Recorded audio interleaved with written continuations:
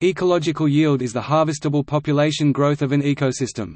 It is most commonly measured in forestry. Sustainable forestry is defined as that which does not harvest more wood in a year than has grown in that year, within a given patch of forest. However, the concept is also applicable to water, soil, and any other aspect of an ecosystem which can be both harvested and renewed—called renewable resources. The carrying capacity of an ecosystem is reduced over time if more than the amount which is renewed, refreshed or regrown or rebuilt is consumed. Ecosystem services analysis calculates the global yield of the Earth's biosphere to humans as a whole. This is said to be greater in size than the entire human economy. However, it is more than just yield, but also the natural processes that increase biodiversity and conserve habitat which result in the total value of these services. Yield of ecological commodities like wood or water, useful to humans, is only a part of it. Very often an ecological yield in one place offsets an ecological load in another. Greenhouse gas released in one place, for instance, is fairly evenly distributed in the atmosphere, and so greenhouse gas control can be achieved by creating a carbon sink literally anywhere else.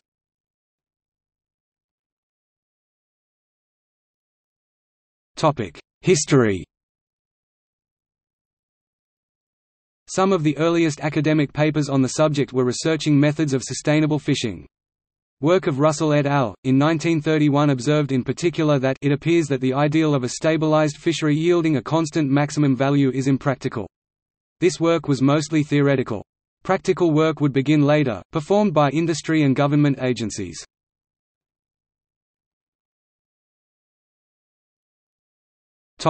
Motivation.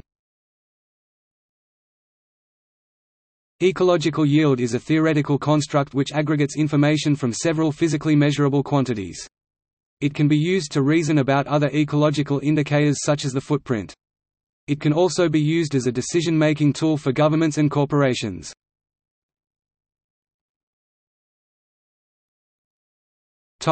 Ecological footprint. The idea of ecological footprints is to measure the cost of economic activity in terms of the amount of ecologically productive land required to sustain it. Doing this accurately requires estimating how productive the land is, in other words, it requires measuring ecological yield. Conversely, one can extract ecological yield estimates from ecological footprint estimates.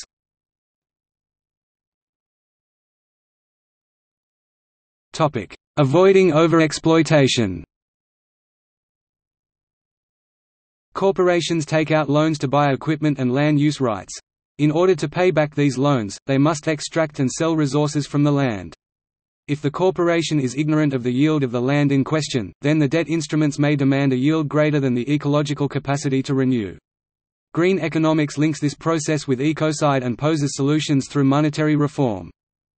Even well-meaning corporations may systematically overestimate the yield of an ecosystem. In the case of multiple corporations bidding for land rights, an economic phenomenon known as the winner's curse causes the winning party to systematically overestimate the economic value of the land. Typically the economic value comes mostly from the ecological yield, in which case the corporation will overestimate that as well. Another form of overestimation may come from generalizing data from other ecosystems. For example, the same species of fish in two different systems may have significantly different diets.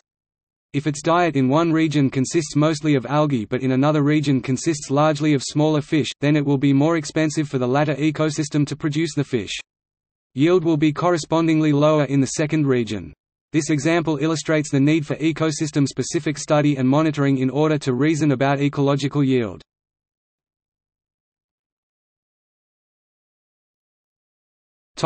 Definition and properties.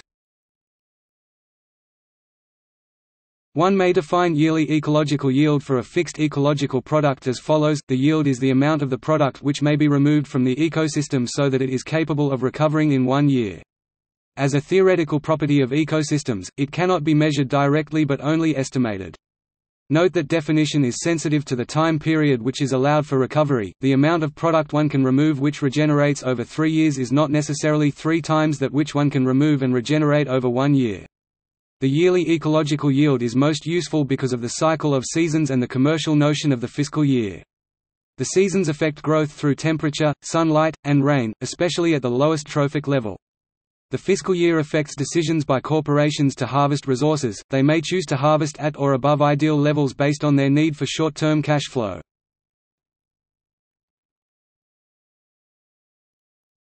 Topic: Calculation techniques.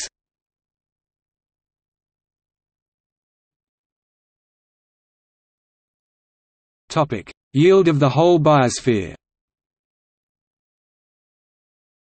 In 1986, Vitasek et al. Estimated that humans made use of 50 petagrams 50 billion tons per year of biomass produced from photosynthesis. They also estimated that these 50 billion tons comprised between 20% and 40% of photosynthetic activity on Earth. Separately, the Global Footprint Network estimates the total human footprint as 1.6 times the total biosphere. This implies that ecosystems are overexploited by a factor of 1.6 on average.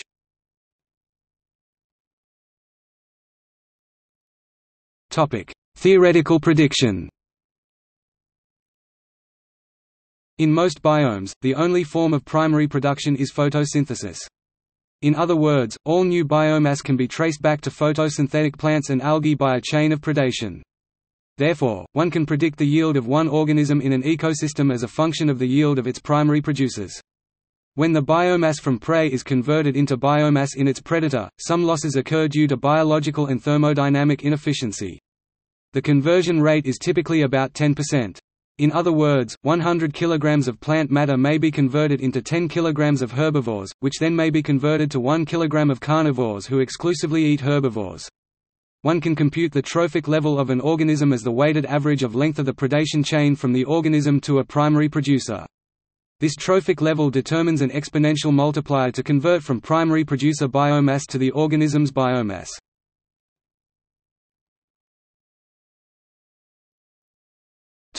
Measurement techniques.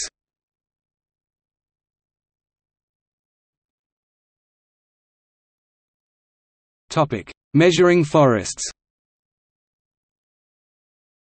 One can measure the amount of wood removed from a forest by asking the company who removed it. Typically only one company has the logging rights to any given plot of land.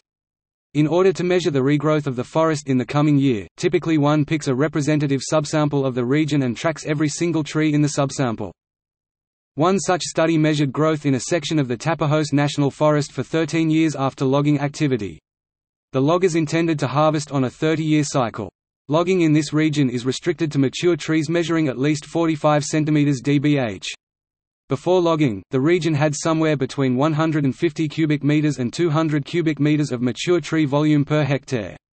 Loggers removed about 75 cubic meters of tree per hectare, between 40% and 50% of the standing mass. The authors show that growth rates in the region were elevated for up to 3 years after logging. After 13 years of growth, the basal area reached 75% of its original volume. They also show that logging makes substantial changes to the species composition and canopy structure of the forest. This introduces subjectivity into the notion of recovery for an ecosystem.